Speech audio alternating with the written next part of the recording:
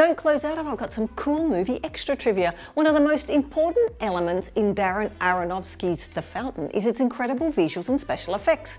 Now, when he realised his budget was too small for all the computer graphics he'd need, Aronofsky turned to other ideas. He hired macro photographer Peter Parks. Now, Parks was used to filming microorganisms in 3D, so he applied the same principles to create footage for The Fountain.